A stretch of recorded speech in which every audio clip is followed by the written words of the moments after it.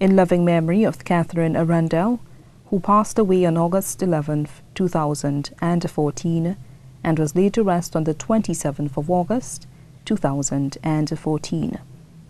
Look up to the sky. Now tell me what you see. A cloud, the moon, possibly the sun. Many answers there will be. When I look up to the sky, I'll tell you what I see. I see my mother, and she's looking back at me. She tells me she didn't want to leave us, but it was time for her to depart. It was the hardest thing she had to do, and it's breaking her heart. She tells me we mustn't be sad, because finally she's pain-free. She's found her place in heaven underneath a blossom tree.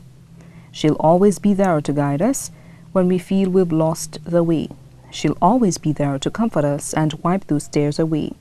She'll always be there to share our joy and laugh at the jokes we make.